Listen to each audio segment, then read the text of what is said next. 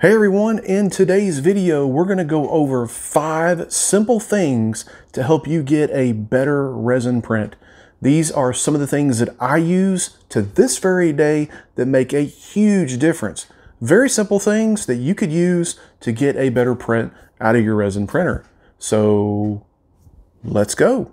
So number 1, print flat connecting side up.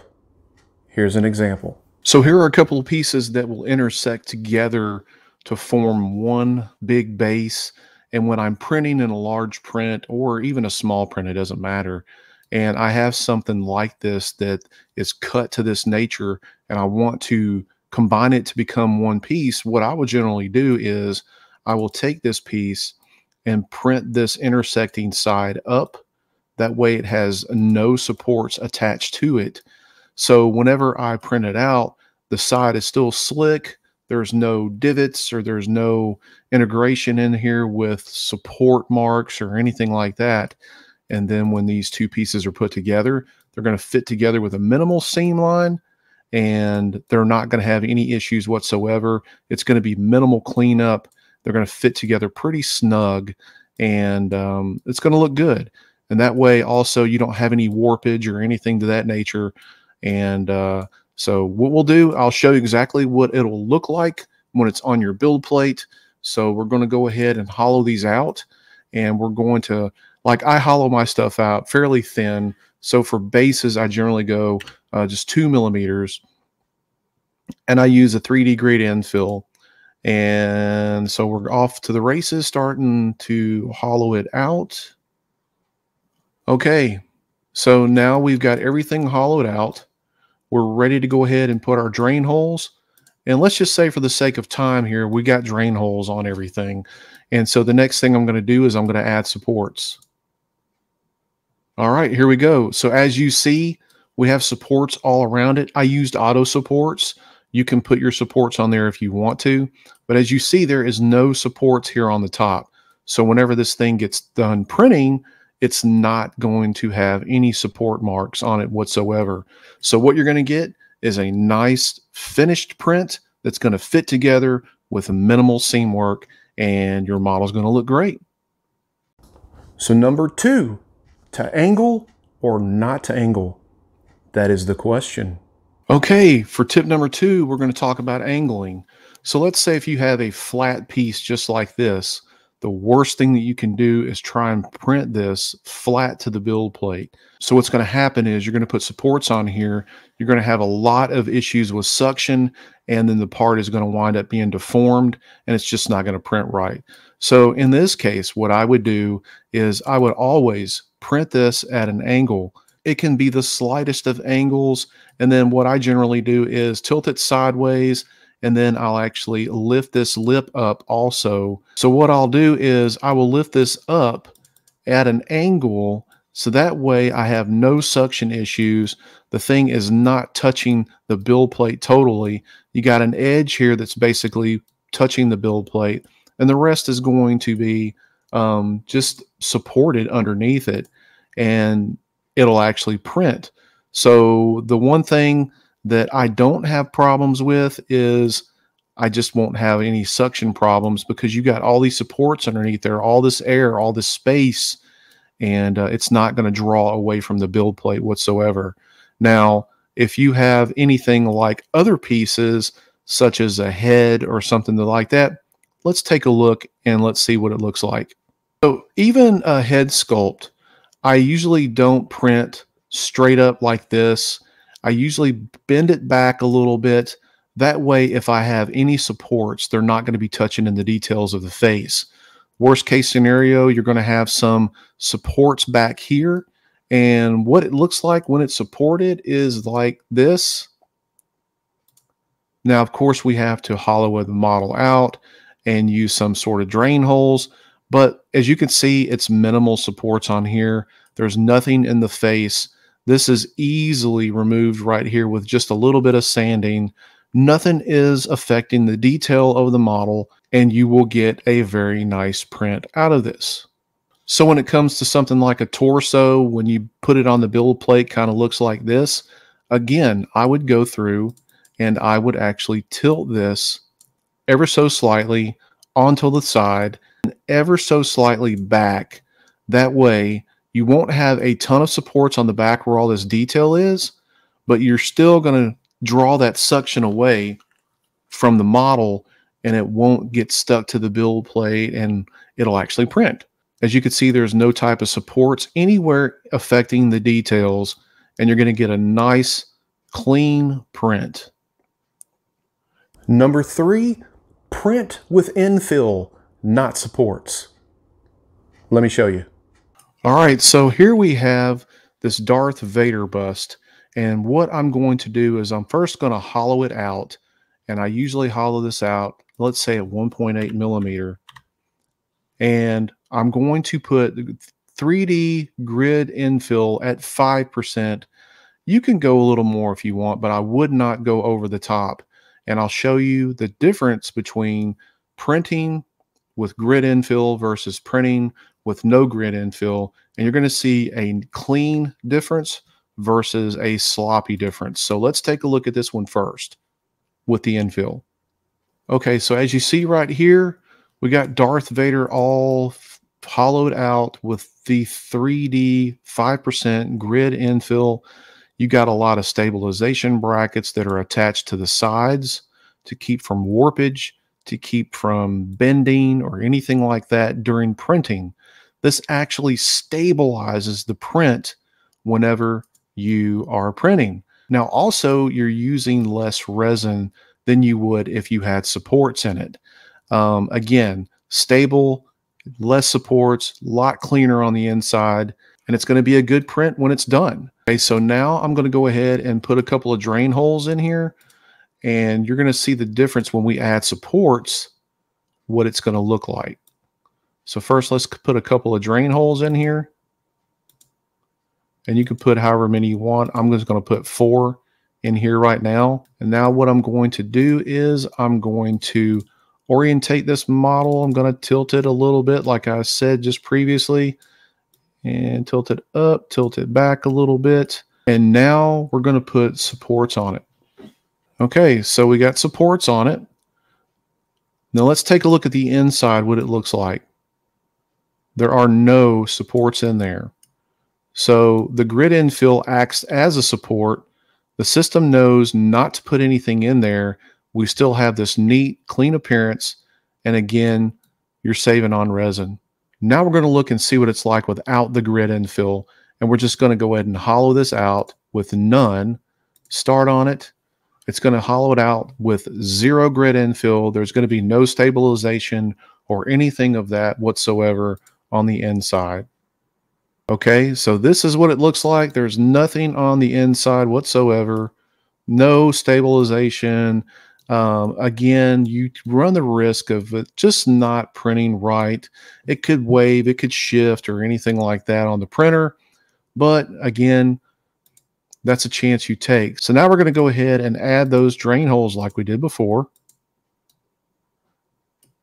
All right, and then we're going to go ahead and orientate this, tilt it again so slightly. Now we're going to add supports to it.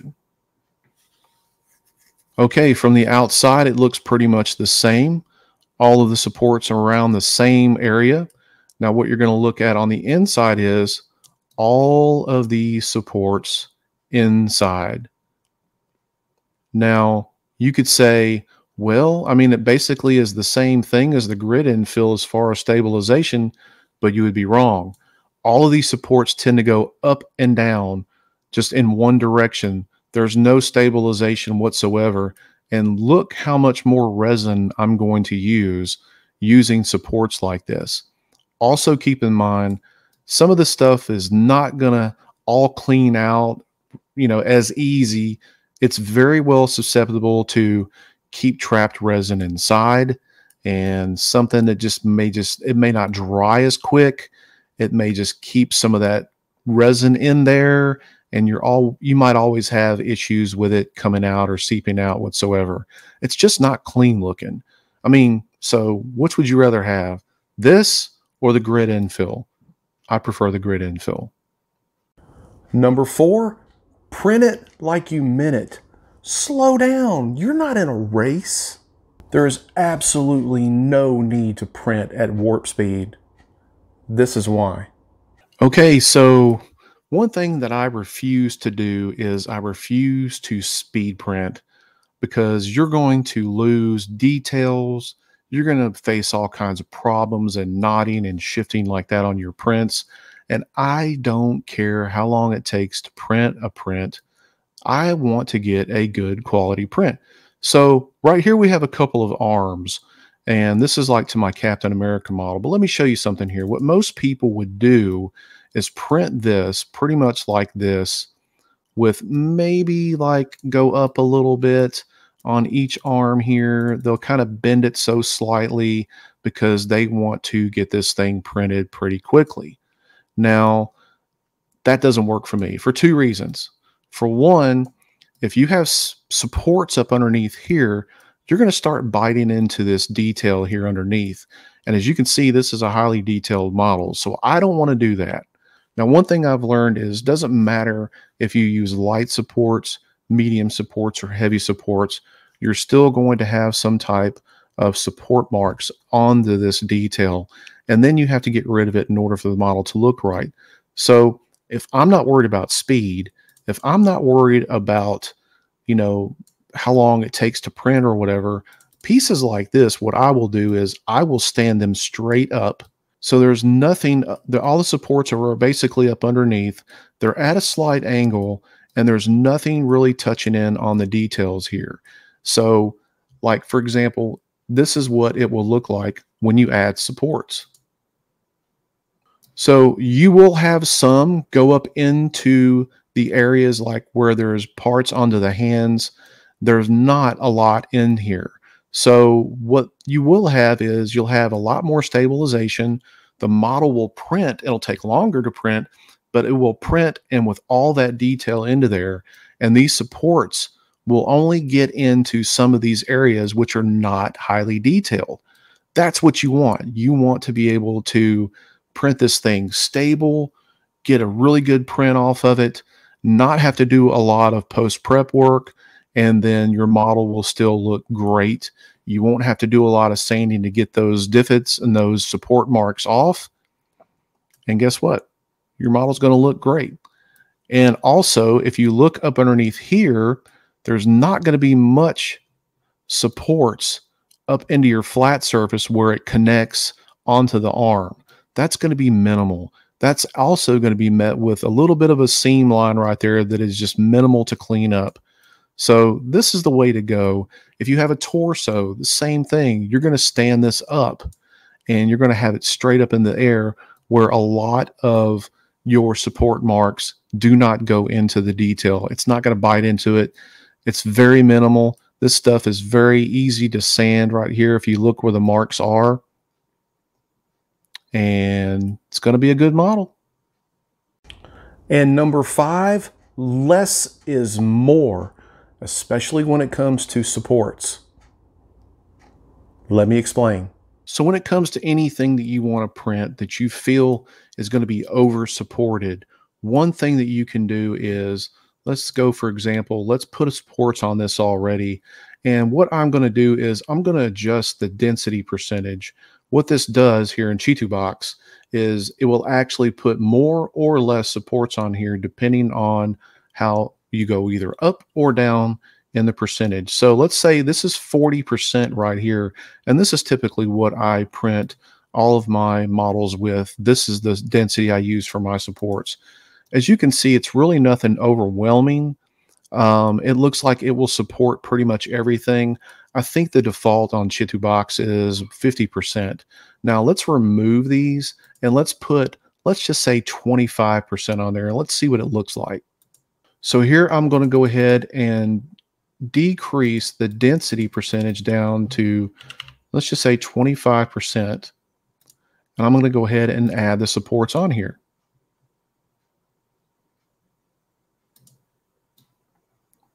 So there's a little bit less. Is it going to make a huge bit of difference? Yes and no. So it won't make a huge difference in supporting the model, but it will make a huge difference in the long run if you start using less density and you're going to be using less resin. So there is that that goes along with it. Now, the downside is if you don't use enough density, your model's not going to be supported efficiently, but then you'll have issues with it either coming off the build plate or just not printing correctly. So with something like a cape or something to this nature here that has a lot of trickery, a lot of curves, and it could just go south on you really quickly, I don't suggest in using a very low density. I would go back to probably 40%, and then I would just actually go with it, because these areas are smooth. There's not a lot of detail in something like this, and it's easily sanded off.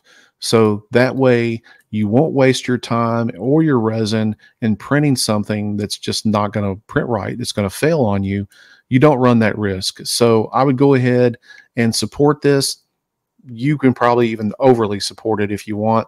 There's cases where I'll actually go and add a few supports on here, just in case, like I'll just go ahead and add a few up here, especially on the outside. A lot of times it only supports underneath. And as we all know, sometimes these supports actually become unclipped onto the edge right here. So I'll actually add a couple here and there inside and around. That way I don't have to worry about any of this coming off, and it's extra supported. And again, I don't want to keep wasting a lot of resin on a unsupported piece where I could have prevented it. So that is how you get away with this part. Okay, everybody, I hope those little snippets actually help you out in your printing process. And remember, if you would like to become a member of my Patreon, that link is in the description below. We'd love to have you over on Discord. And as always, I'm going to give a huge shout out to my Patreon members. Thank you again for the support. And if the Patreon is not for you, just give us a thumbs up, subscribe to the channel, and watch more videos. And as always, everybody, stay safe out there. Get out and create something. Print, prep, paint, repeat. And until the next video, we'll see you. And remember, guys, if you like these videos, you like the instructional videos, you like the tutorials, let me know in the comments section. I'm looking to hear from you. Oh, you can go now. All right. Want to hang out? That's fine.